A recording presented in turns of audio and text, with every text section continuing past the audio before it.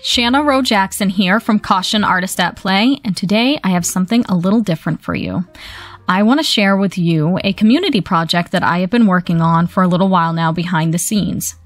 This is part of a larger project for the Augusta Downtown Alliance for Augusta, Maine. They had put out a call for artists a while back where they asked artists to adopt these fiberglass sturgeon sculptures so that we could paint and decorate them however we saw fit, of course, within reason, because they are going to be in a public place.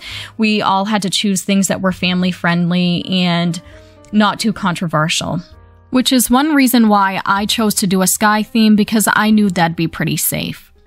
So I put in a proposal and I was one of the artists who was chosen. I was super excited about that because it's been a while since I've done anything involved like in the community and things like that with my art. And I really wanted to step outside of my comfort zone and paint something that I wouldn't ordinarily paint. I don't do a lot with 3D items, and with this, somebody else had made all the sculptures and then we're just painting them, and painting something 3D is a little bit different than painting something 2D, so I thought it would be a great way to kind of expand my repertoire, so to speak, and step outside of my comfort zone and do something different while also being involved with the community. And I actually went to college in Augusta. I went to the University of Maine at Augusta, and so our professors had us involved quite often with the Augusta Downtown Alliance just to show us that artists are really involved in their community and should be involved in their community. And so I was really excited when this opportunity came along. And yeah, so here I am. I am just doing a base coat. I am using the Rust-Oleum Ultra Cover spray paint. So I'm doing like a base of the blue. I think it's like True Blue or something like that. I don't remember the names of the colors. I chose a couple sky colors to do my base coat with. This came pre-primed, but we did sand it down and kind of get it more ready to receive the paint. And I chose paint that I knew would be okay to be outside because, of course, this sculpture is going to be placed in front of an area business in Augusta. And all the sculptures will be auctioned off at a later date to raise some money to kind of help keep things moving in downtown Augusta and beautify the city.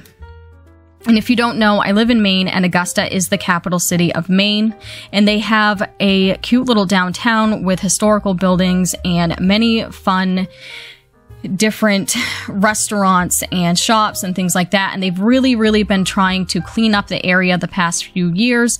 And so this is all part of that.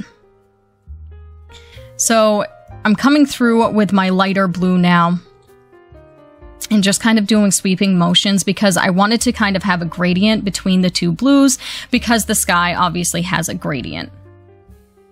And I thought a sky theme would be fun. This is an abstract project to begin with, really, the concept, because we're all painting fish. None of us painted it to look like an actual fish, I don't think. So I decided that I thought a sky would be a great subject because I love painting skies. It was something I knew well. I didn't want to have a lot of pressure on myself, but I knew that the sky would be a nice family-friendly kind of theme. And I'm really familiar with drawing and painting skies. So my main thing here was to just let go, have fun, learn some new things, and I definitely did. I am not somebody who works with spray paint. Don't come at me about my techniques, okay? I'm doing the best I can, all right? I got the job done. But like I said, I just wanted to have fun, be part of a community project, and learn something new. And I definitely learned a lot more about using spray paint from this and from working on a 3D sculpture in general. So here it is with the base coats. She's pretty, she's shiny. I was really happy with how this came out. There was a few places I needed to touch up, obviously, on that fin and things like that, and I did do that. And then I came through with some patio paint. I think it's deco art that makes it, some craft paint, and it's made to go on patio furniture, so it is made to go outside. I thought that would be a nice strong craft paint to put my clouds in with.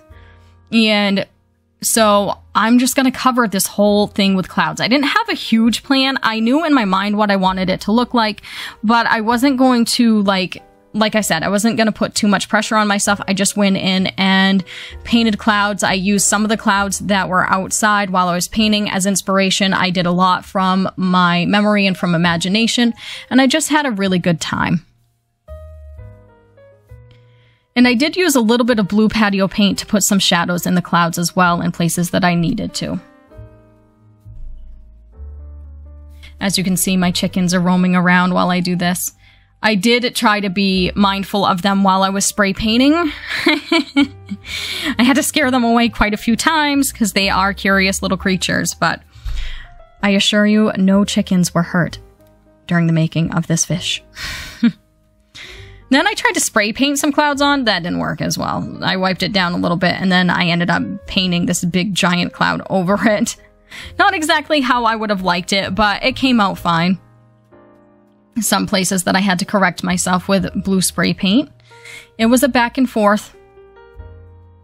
And I worked on this for quite a while. I don't even remember the exact amount because the date did get pushed back a couple times because of unforeseen circumstances, which ended up being okay. Gave me a little bit more time, but I had the bulk of it done before the main deadline, or before they had pushed it back, but then it gave me time to do more touch-ups when they had pushed it back.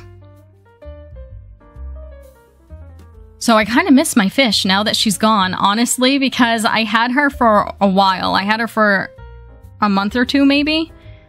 And so I was used to coming into the garage and seeing this fish, and now she's in her new home, and I kind of miss her.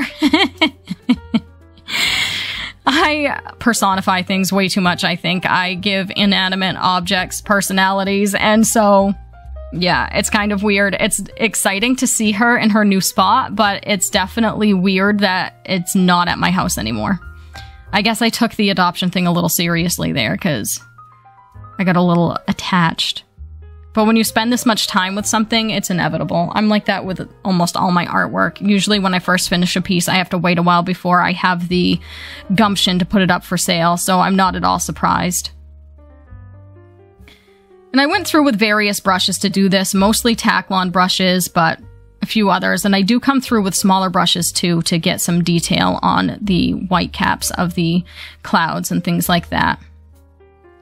And then after I got all the clouds in, I decided I wanted her to be shiny and shimmery. So I used some iridescent medium and gave her sparkles all over her little body.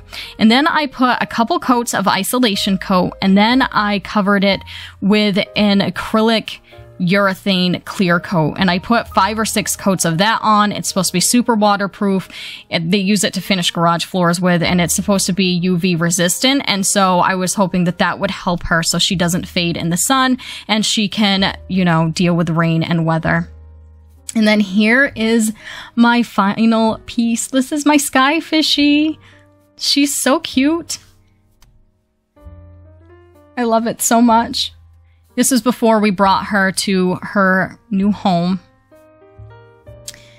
We had a photo op, giving her kisses. And then this is after we dropped her off. You can see some of the other fish before they were put up downtown. Really, really cool variety here. It's super neat. And here she is in her final spot. And the really cool thing is she's across from Handley Hall, which is where I had a lot of my art classes when I was in college. And so I think it's super fitting that she is right where I spent a lot of time when I was in school. And here it is. What do you guys think? Let me know in the comment section below. Again, this is something a little different for me, but I wanted to share it with you. And I do think it's great to get involved with the community while you can and to be a part of things. And I can't wait to do more projects like this in the future. All right. Thank you so much for watching. I will see you next week. You have a great day. Bye.